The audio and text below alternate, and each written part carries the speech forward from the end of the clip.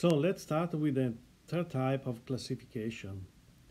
You have the catchment, so that can be the catchment borders, for instance. Then you have the mainstream. You ask which is the mainstream. Obviously, drawing the mainstream is kind of arbitrary because at any junction you have to decide where to go. But this can be the mainstream of the river. So let's say this is in this case the number one. The Haack order 1. We have many tributaries to this mainstream, so we can choose a smaller thing. So we should have a tributary here. It can be tributary here and here, and maybe something like this one. These are tributaries of Haack order 2.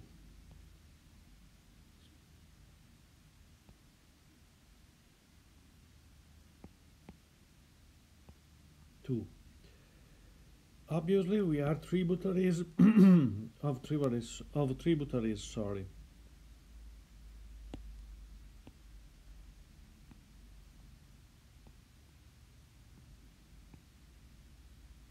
And these are tributaries of order 3.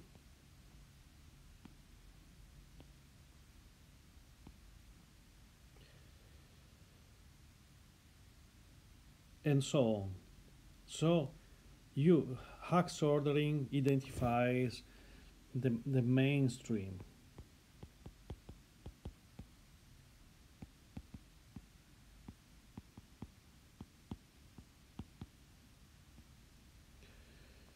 And the interesting thing is assume you know the areas of the catchment.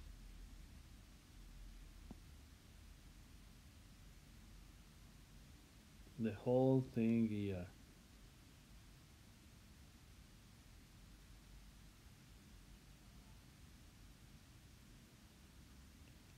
Let me not finish the drawing. Which is the relation, if you know the area, do you know how long is the stream? Haack in 1957 found a law that was named Haack's law from him, that says that the length of the mainstream is proportional. So let's put an alpha here to the contributing area to the 0.5.